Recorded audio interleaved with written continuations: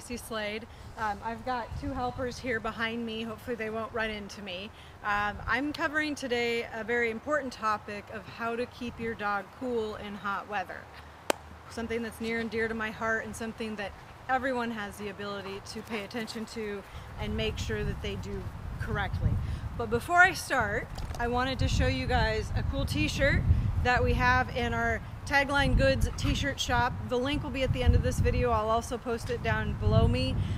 It helps, our Tagline Goods shop helps me to buy the equipment to be able to do these videos. So if you see something you like there, go ahead and get it. This is a cool dog mom t-shirt. Anybody and everybody should have this. We have awesome Bernese Mountain Dog. We have lots of different breeds available. So definitely check out Tagline Goods and see what you can find. We've got some really cool shirts. This is one of them, my t-shirt shop. So getting back to how to keep dogs cool, Deuce has nice slobbery on his head. Good job, buddy. He goes, I'm keeping myself cool with slobber. So what's important in keeping dogs cool? So if you notice, Bernese Mountain Dogs have thick coats, okay? So these guys can overheat very quickly, and it's really important to do your homework on how to keep your dog cool. So we've talked a lot in grooming about how to keep your dog clean. I wash my dogs at least once a month to get that dead coat out of their coat, so you're having a clean coat that the cool air can circulate in a clean coat. If they don't have a clean coat and they're full of mats and dead hair, you're going to have a little bit of problem of the dog keeping themselves cool, just of how their coat's supposed to work. Shaving does not help. It actually takes away their ability to keep the cool air circulating through their coat, and the sun just permeates the skin. So be aware of that. We've got grooming rakes, we've got lots of different things to keep your dog cool, keep that coat clean and that dead coat out.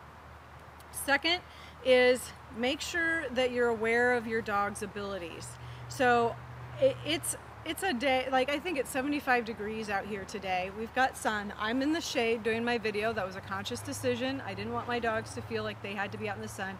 Hazy now just went into the bark over there, and she's nice and cool. She dug a hole, which we'll discuss later, but she's staying cool. That's why dogs dig holes, is to stay cool for the most part. Another handy thing that every dog owner should have is a thermometer. They're like $3 at your local pharmacy. Just get a little digital thermometer. They're super cheap. Have this on hand. It's so important to have when you have an animal. It's one of those things that you hope you don't need it, but when you need it now. Okay, so get a thermometer. Dog's temperature is 101.5 to 102. Anything over 103, you're in trouble. So keep that in mind. Make sure that you know where your thermometer is if you're traveling, going camping, whatever. The other thing to pay attention to is not only the temperature, but I got a little thermometer, $9 at my local hardware store. $9 for the temperature and humidity. Humidity is important. I live in a part of the country where there's not a lot of humidity compared to the Midwest, but we do have humidity. It was about 80% humidity a couple days ago. That's really hot, and the dogs can't circulate. Can't keep themselves cool when it's that humid, because the kind of barometer, the dew point index, is too much for them. So you've got to really pay attention to that, and the temperature. So when you have a Bernese Mountain Dog, there's a few things that are just important. Shade, water. Always in my car, I have a jug of water. This is an old juice jug. I get jugs of water, gallon jugs. They are in my car. If I'm going somewhere, I pick up 3 extra fresh ones. I have a bucket. So important to always carry with you. Okay? So important. It's just like your keys in your wallet. Water in a bucket. Okay? If your dog's with you, water in a bucket. And making sure you have shade. So let's talk about cars for a second. In a car, a dog can overheat so quickly. It's unbelievable that this still happens. So don't leave your dog in a car. Have the AC running, and make sure it's not in a place that's packed so far in your car it's getting no AC around it, or it has a plastic kennel that can't get the airflow through. So think through these things. Don't just assume the dog is fine. Don't put the dog in the back of a cargo area in a truck and think it's fine. That's actually even hotter because they get direct sun. They shouldn't ride there anyway. Be very aware of anytime you shut your car off and your dog is in it and it's warm outside. 70 degrees on a day like today in my car can get to 85, 95 within about 10 to 15 minutes. Okay, it's a death trap for a dog. Rolling down a window does not cut it, folks. So have a thermometer in your car. That'll help you out a lot too. And there are apps that you can put a thermometer in your car and keep aware of the temperature on your phone. So, you know, we can do these things smartly now. That goes back to the crate thing in your house. If you don't have AC, and mostly anyway, a Bernese Mountain Dog does not do well in a plastic crate. Fly them in a plastic crate, but in your house, get a wire crate. Midwest Wire Series, they get a 42-inch wire crate. The airflow just goes right through it. You need that airflow for these dogs. They pant, they're hot. My dogs pant in the winter. They'll go out and sit on the snow and pant. So we want to keep them cool. We have to make those extra thought processes to keep dogs cool. So the other part that people don't think through a lot is where the dog is standing. So dogs can emit sweat through their feet and through their through their tongue. So their feet and their mouth. That's it. They don't sweat anywhere else. We sweat lots of different places. Hi, Deucey Deuce. He's sleeping here. So making sure if your dog is panting a lot and you know what a normal pant is for your dog and they're uncontrollably, their mouth is wide open trying to get as much air as possible, your dog is having a hard time staying cool.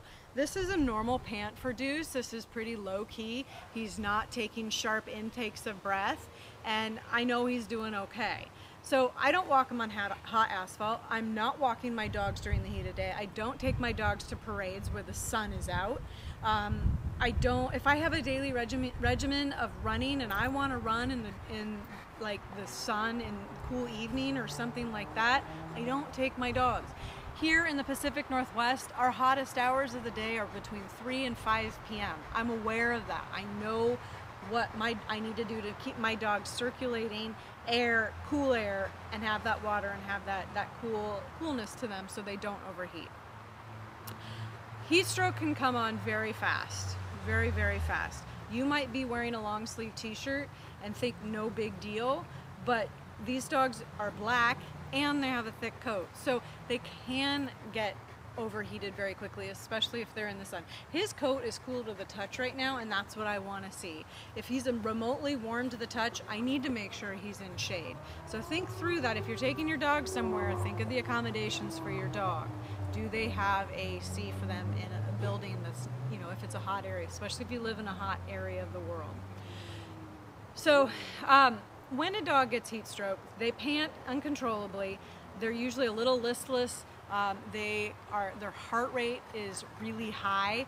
If you look at the gums on your dogs, you should know what color the gums are on your dogs when they're happy and healthy, because when a dog has heat stroke, they can go incredibly pale or they can go dark red with it has a red blood cell reaction. So know what your dog's capillary response and the color of their gums look like.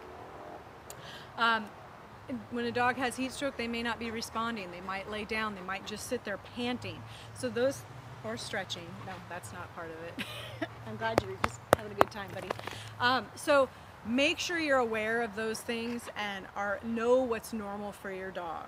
And if you are in any question, get a thermometer out and take your dog's temperature. Again, 101.5 to 102 is normal. Okay, so the few things that we can do if you think your dog is having heat stroke is, one, you're getting it to the vet while you're doing this stuff.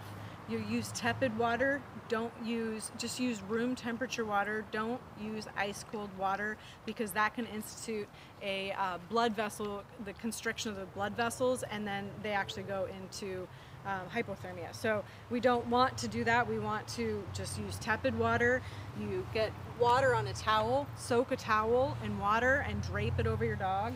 So Deuce, over on the camera. If I had wet towel, I put it on my dog, and I just keep him here in the shade, chilled out with a wet towel on him. And make sure he's got, his pads can breathe air, that we could put some water on the pads. You don't want ice water. You can give them water. You don't want to give them ice water. You want to cool them from the inside out with cool water, but not ice cold water. We don't want that capillary constriction, or the blood vessel restriction or constriction, excuse me. So you offer water and get a wet towel and take them to the vet, but you got to get them cool. If you're putting them in a hot car to take them to the vet, think again. Stay in the shade till you can get the car cool and the AC going, and then go. So a lot of people have asked me how I keep my dogs cool.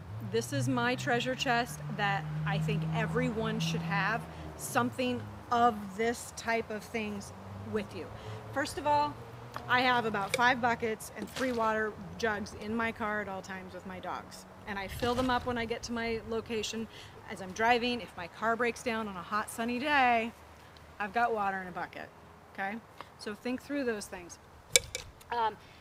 When I go to events like dog shows or draft tests or anything, I have a shade cloth that I can drape over my car, over the windshield, over the back, wherever the sun is hitting my car. I have really cool shade cloths that reflect the sun, that keep my car cool if the dogs need to be in the car, but I always have the back end up or the doors out so there's airflow. And I've got a shade cloth over the top. You get cool little clippies, you can clip it to your car. You've got a nice setup where you've created your own shade for your dog. So that's over the top of my car or my canopy or wherever I'm camping or hanging out with my dogs. The other thing that's super important, and what I have going on in my house right now, because not a lot of us have AC out here in the Northwest, I have probably about 5 fans going in my house right now. My dogs love fans, okay? So all the ones in my house plug in, but this is a really cool one that has a battery that I can charge easily, and it lasts for a couple hours, and I can turn it on, and my dogs get good cool circulation from this. In fact, when I show a dog, they learn to just snuggle up right to the fan. They know what this is, and you can use this. If you have your dog in a crate, you can use it as a crate fan and hang it from the crate, and it's pretty easy to just turn on and put it onto the crate. You could do this in your car. There are battery operated ones that are a little bit smaller for your car too, but again, the fan is only as good as its battery, so be aware of where your batteries are. You've got to check on your dog. It's not a substitution for you paying attention to what's going on with your dog. The other things I use, Deuce, is cool coats. A lot of people have used cooling vests. I've never used a cooling vest. I've used cool coats. It's like a chamois type thing. I've soaked it in cold water and I put it on my dog. I can snap it, although that one got eaten by a puppy. You can snap it underneath and you're off and running. So this only as good as I keep it cold and wet. So I'll take my water, and if this, like after about 45 minutes to an hour, it might start to dry, I just dump some more cold, stay there, Suze, come here. Dump some more cold water. He's like, Mom, I'm not cold. Okay, not hot. So, and it stays cold for him. Okay, so these cool coats are awesome. See, he's wet, and after he's been wearing the cool coat, I can feel into his coat and he's cool. This thing keeps him cool as long as I keep it wet. The other option, come here, Easy, is a cooling towel that you can put down for them to lay on, or Easy, come. If I'm just sitting there, I have a smaller dog, I can put it over the top. This one's a fancy blingy one, and I'll put in the notes for this video a friend of mine who makes these. She makes them they're super sparkly and fun. I like that. I like sparkly. And it's cold. It's cool to the touch, and Hazy can wear it when I'm out at a place like a restaurant. If I take her and it's shady but hot and I want to keep her cool. She also makes cool coats like the one you saw, where you can clip up here and clip underneath, and they can walk around with it. Again, it's a tool. It doesn't solve the world's problems. In my dog's crate, when I'm driving or I'm at a dog show, I have things that are cooling. So this looks like an average blanket, but it's technology that actually is cooler to the touch. Especially if you get it damp, this fabric is cooler than any other fabric. It's the technology, it's Zen technology. So I have something that's not like a fleece that would insulate my dog. I have something that it helps cool him in the crate. I also, this is a cool thing. It's like a cooling mat, but I can take it with me. It has handles. It's a bags on ice, and it has a cool thing in here that I open up. I pour ice into. I get a bag of ice at the gas station, and I pour that ice in here, and I can shake it down, and so it's actually a nice ice bed. It does take some training for your dog to learn how to lay on this, but once they figure it out, they don't leave it. When Chase's mom figured this out, she was actually protective of it, and she just curled up in a ball on the ice, and it lasts like for 4 hours. So again, it's something that's a tool in my tool chest to keep my dogs cool. AC is going to be your winner if you have AC. If you think your dog is too hot, you can hose them down. But you don't want to if it's super humid and you hose them down, that might not help them because they can't get the airflow. You maybe wet them down on their undercarriage, but hoses work. I wet my dogs down on a hot day, take them swimming. Kiddie pools only work if your dog uses them. My dogs don't really like them. But be alert, guys. This is no joking matter. I would not take my dog on a hike or a walk in hot weather where I don't have shade cover of the trees and I know there's not water nearby, because you don't know how much tolerance your dog has. I've had dogs that have very low heat tolerance, and so I'm very aware of keeping them cool. I'll have used ice packs. You know, when I have puppies, sometimes I offer them to sleep on an ice pack and they take me up on it. So please be aware of your dog. Please be aware of the heat. Please be aware of what your dog's reaction is, and if they're panting, you've got to be on top of it. If you're not going to be with your dog, 100% make sure your dog is secure in a cool area, and maybe have someone check in on them. I have done that before. If your AC is only as good as it works, if you have an AC unit, it might break. Those are things that are just tragedies I've seen happen. So be aware of your dog. If someone else is taking care of your dog, make sure they are aware of these things and have the tools and are able to watch the dog to make sure they don't overheat. So again, get a thermometer. Know this dog, this breed overheats. If you have a heavy coated dog, just be aware of that. Keep them clean, keep the dead undercoat out so their hair is clean and healthy, so the cool air can circulate through, and make sure your dogs stay cool, everyone. Holler with any questions. I'll leave links in the comments down below, and stay safe. And check out Tagline Goods. The link is up here. It will help me continue to do videos, and it has cool stuff for all of us dog lovers. So please subscribe, and see you next time.